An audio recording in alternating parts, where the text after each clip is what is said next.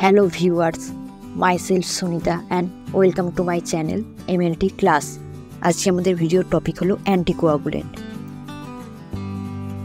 আমরা এই ভিডিওতে জানবো অ্যান্টিকোয়াগুলেন্ট কি, এর পারপাস, এর প্রপার্টিজ, কোয়াগুলেশন ফেজ, ক্লাসিফিকেশন এবং এর ইউজেস, অর্থাৎ যেই অ্যান্টিজেনগুলো কমনলি ইউজ করা হয় সেইগুলো সম্পর্কে। তাই দেরি না করে শুরু করা যাক। প্রথমেই আমরা দেখব what is anticoagulant. When blood is collected, it clots after some time. The anticoagulants are the chemical agents which prevent the clotting of blood when mixed with blood in proper portion. Blood collection এর কিছুক্ষণ পরেই blood clot হয়ে যায়। আর এই anticoagulants হচ্ছে কিছু chemical agents যেগুলো এই ক্লটিংটাকে ইনহিবিট করে, অর্থাৎ বাধা দেয়। এবার আমরা দেখব what is the purpose of using anticoagulant, অর্থাৎ আমরা অ্যান্টিকোয়াগুলেন্ট কেন ইউজ করব।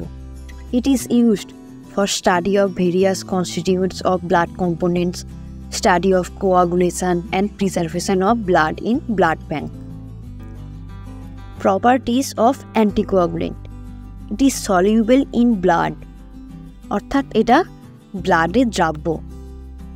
Keep the blood in fluid condition, আমাদের ব্লাডকে এটা ক্লট করতে দেয় না, ব্লাডকে ফ্লুইড কন্ডিশনেই রাখে। এছাড়াও এটা ব্লাড সেলের হিমোলাইসিস হতে দেয় না এবং আরবিসির সাইজটা একই রাখে, চেঞ্জ হতে দেয় না, এবং লিউকোসাইট অর্থাৎ ডব্লিউবিসির ডিস্ট্রাকশান কমায় এবং প্লেটলেটসের এগ্রিগেশনও কমায়। এবার এই কোয়াগুলেশন ফেজ এর দুখানা পাথওয়ে আছে, ইন্ট্রিনসিক এবং এক্সট্রিনসিক। ক্লাসিফিকেশন অফ অ্যান্টিকোয়াগুলেন্ট, অ্যান্টিকোয়াগুলেন্টকে আমরা সাধারণত দুই ভাগে ভাগ করতে পারি, ক্যালসিয়াম চিলেটার এবং নন ক্যালসিয়াম চিলেটার। ক্যালসিয়াম চিলেটারের মধ্যে পড়ে অক্সালেট, ইডিটিএ এবং ট্রাইসোডিয়াম সাইট্রেট। আর নন ক্যালসিয়াম চিলেটার হলো heparin, warfarin. Commonly use anticoagulant, এবার আমরা দেখব কোন কোন অ্যান্টিকোয়াগুলেন্ট কমনলি ইউজ করা হয়। প্রথমেই ইডিটিএ, তারপর oxalate, heparin, sodium citrate, sodium fluoride, ACD, CPD, সিপিডিএ। এই এসিডি, সিপিডি এবং সিপিডিএ এগুলো ব্লাড ব্যাঙ্কে ইউজ করা হয়। প্রথমেই আমরা দেখব রেড ভায়াল, একে প্লেন ভায়ালও বলা হয় কারণ এতে কোনো অ্যান্টিকোয়াগুলেন্ট থাকে না। কোনো সময় এতে ক্লট অ্যাক্টিভেটার দেওয়া হয়। সিএসএফ স্যাম্পেল এই প্লেন ভায়ালে কালেক্ট করা উচিত নয় এবং ব্লাড স্যাম্পেল এই ভায়ালে নিয়ে সেটাকে রেফ্রিজারেট করা উচিত নয়। এবার আমরা দেখব এর ইউজেস। সেরাম glucose, cholesterol, triglyceride, HDL, potassium, creatinine এই সমস্ত টেস্টের জন্য এই ভায়াল ইউজ করা হয়। ইডিটিএ অর্থাৎ ethylene diamine tetra acetic acid. EDTA is used as disodium or dipotassium salt, chelating agent that binds the calcium which is needed for coagulation. It is effective at a final concentration of 1 to 2 mg per ml of blood, অর্থাৎ 1 ml ব্লাডে 1 থেকে 2 mg EDTA লাগে। এটা disodium or ডাইপটাশিয়াম or ট্রাইপটাশিয়াম salt হিসাবে এটাকে use করা হয়। এবার আমরা এর মেকানিজম অফ অ্যাকশনটা দেখব। ইডিটিএর চিলেটিং এজেন্ট ক্যালসিয়ামের সাথে বাইন্ড করে যায়, এর ফলে ইডিটিএ আর ক্যালসিয়াম একটা কমপ্লেক্স তৈরি হয়। যদি ইডিটিএর কনসেন্ট্রেশন বাড়ানো হয় তাহলে সেটা আরবিসি শ্রিঙ্কেজ করতে পারে। ইডিটিএর অ্যাডভান্টেজেস, এই ইডিটিএ আরবিসি, ডব্লিউবিসি এদের মরফোলজিটাকে প্রিজার্ভ করে রাখে। এছাড়াও এটা প্লেটলেট কাউন্টিংয়ের জন্য এটা ইউজ করা যেতে পারে, যেহেতু এটা প্লেটলেটের ক্লাম্পিংটাকে ইনহিবিট করে। এবং এর ডিসঅ্যাডভান্টেজেসগুলো হলো, যদি বেশি ইডিটিএ ইউজ করা হয় তবে সেটা আরবিসি, ডব্লিউবিসি শ্রিঙ্কেজ করতে পারে এবং ব্লাড সেলের স্ট্রাকচারের পরিবর্তন করতে পারে এবং পিসিবি বাড়িয়ে দিতে পারে আর এমসিএইচসি কমিয়ে দিতে পারে। এবার আমরা দেখব heparin. Heparin is a natural anticoagulant which can not be prepared in the laboratory. It is obtained from the leech. It is a good anticoagulant and will preserve the morphology of the red blood cells.